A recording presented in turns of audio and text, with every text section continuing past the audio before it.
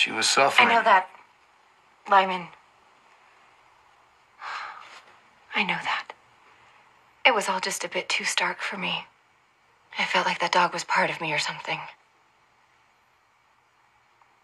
But I can't think of you out there every night with all of that, so, I have something for you. Going away present? Ivy Campbell. Daughter of Jack Campbell from the 1930 census. There's no phone number, but there's an address. If you just stay, I've never been able to stay.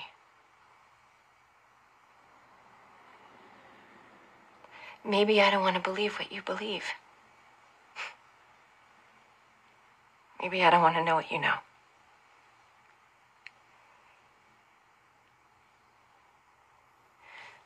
I have to leave.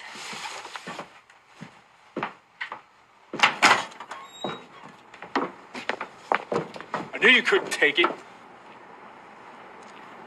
So you're trying to sabotage us? Is that why you let me go with you? Well, I'm not the one running away.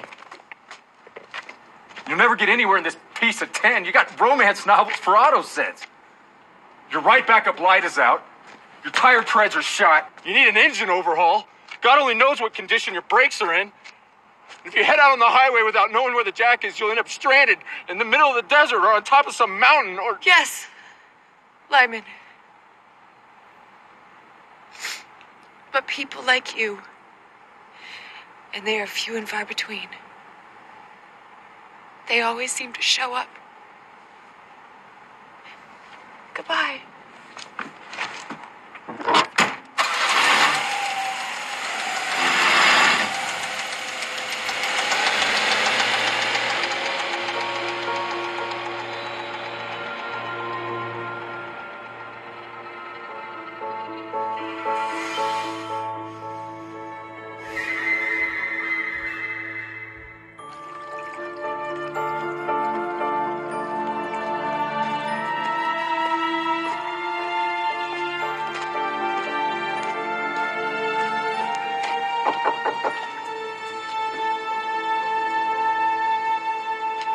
Excuse me.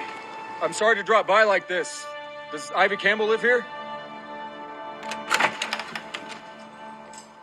I don't want any insurance. I'm gonna die whether I got it or not. I'm here about this parrot. I believe your father owned him? Mr. Roosevelt? But how could that be? I gave him away in the 50s to a woman named Emma Cowan. She'd lost a baby. So I gave her Mr. Roosevelt to keep her spirits up. She had him until she had her next child. Then she gave him to a slow fella. My call. Yes. I lost track from there. He still says your phone number from when you lived on Summit Drive. MA 17? That was her phone number? He's got a better memory than I do. Whose bird was he? My father's. He was killed in the war. Was he a religious man? I don't think so. Mother gave him a Bible before he left. Father said he might not read it, but he would keep it in his breast pocket to protect him from a well-aimed bullet. What he worshipped was his country. Then who taught him the Bible verse, "A bird of the air shall carry the word"? Why, he came to us saying that. Do you know where your father got him? Mother said that he bought Mr. Roosevelt from a band of gypsies that were passing through.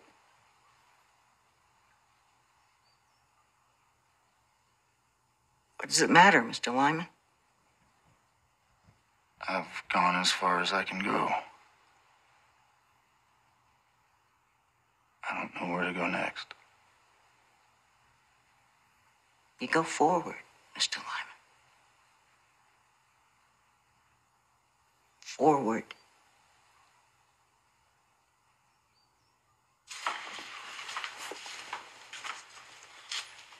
We met at the beginning and the end of long lives. Goodbye, Mr. Roosevelt. Oh.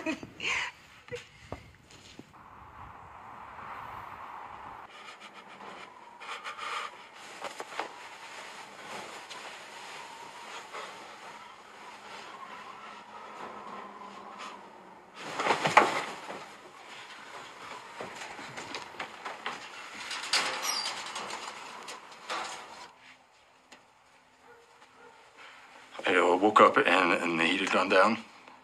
I forgot to refill the propane tank. It's all my fault. He's a tropical bird. He couldn't stand the freeze. Just be prepared, Lyman. He's an old bird. This might be his time.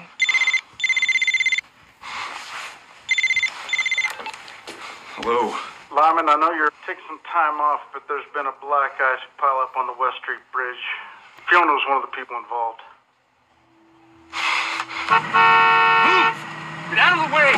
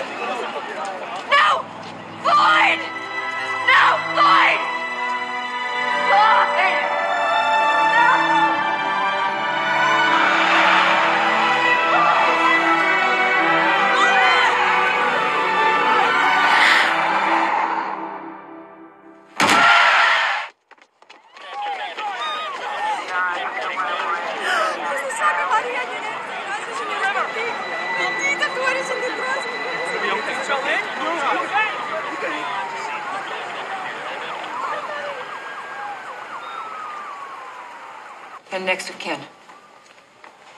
No. None. I need your accident report.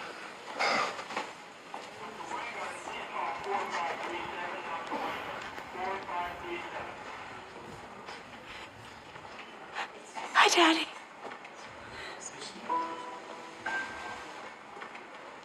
It sucks. Mom, I need to come home again.